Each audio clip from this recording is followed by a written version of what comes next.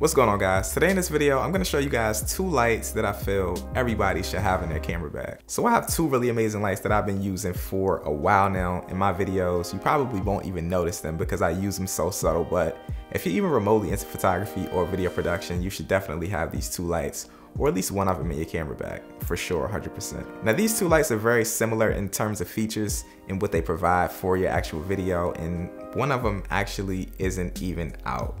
As crazy as that sounds, but let's just get into the lights. These two lights right here are the lights that you need in your camera bag. This is the Aputure MX.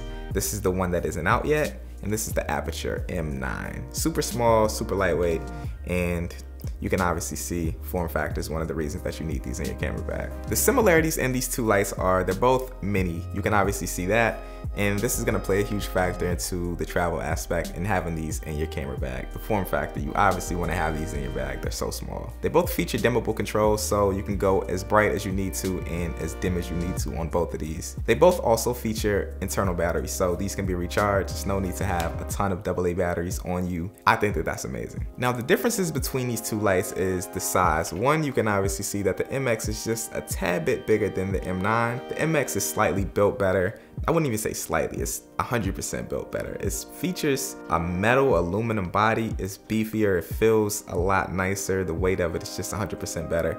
It's built totally better than this light. The MX also features temperature adjustments, so if you wanted to go warmer or colder in terms of the light source that you're gonna be using on this, you can do that. One thing to note though is the M9 comes with a few plastic gels, so you can adjust the temperature on this. They want you guys to be able to use this in a lot of different scenarios, so keep that in consideration. You do have plastic color gels that come with this light, so you can adjust the temperature. Overall though, these both are really amazing lights. This one's just slightly built better, has a few more things that you can do with it, and this one's plastic, but this is still an amazing light. So just to turn these on really quick so you can see just how bright these get.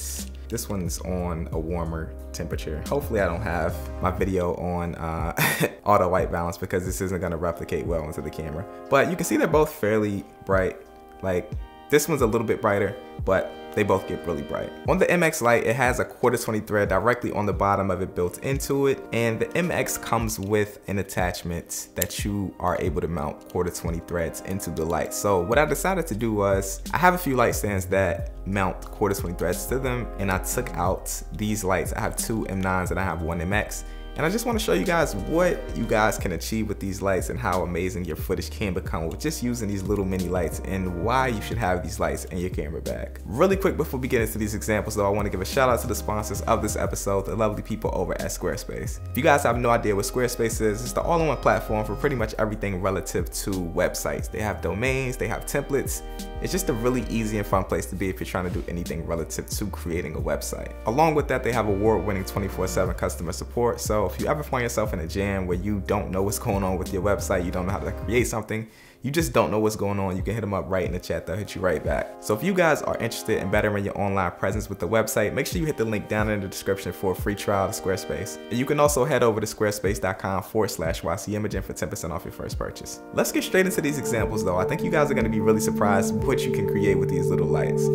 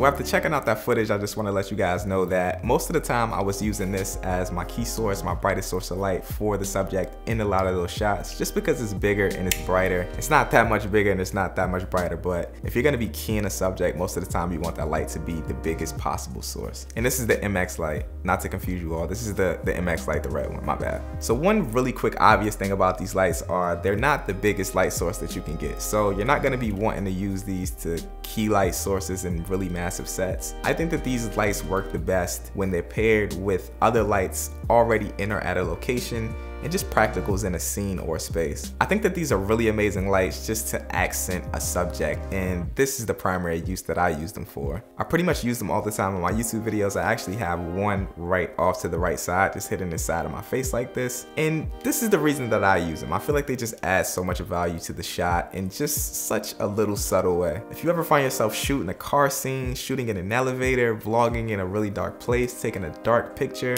at a place, these are the lights that you want to have in your camera bag. These are when these are going to come in clutch. I can't tell you how many times I've been shooting a car scene and I just can't think of how to light it other than using my cell phone light, or I've been in a restaurant or a really dark place trying to vlog. Like, these are the times that these little lights come in clutch, or even when I'm out doing night photography. These little lights, they make that process so much easier to complete. Those reasons alone are the reason that I keep these little lights in my camera bag. And they're small. It's like, why not? They're rechargeable. Just throw them on the charger at nighttime, and then whenever you're heading out to do anything, you'll have something to light a source if the time comes. I'm gonna leave a link in the description for the M9 light because, like I said, the MX is not out yet. And also make sure you guys follow Aputure on Instagram to be updated on when this is gonna be out, because this should be releasing really soon. It's an amazing light. The temperature adjustments on this light make it worth it. I just realized I never said how much this light costs. I'm gonna put that up on the screen right now. But yeah, this is an amazing light, man. Check it out if you're interested. Go ahead and drop me a like on this video if you guys enjoyed it. I'm gonna check y'all out on my next video though.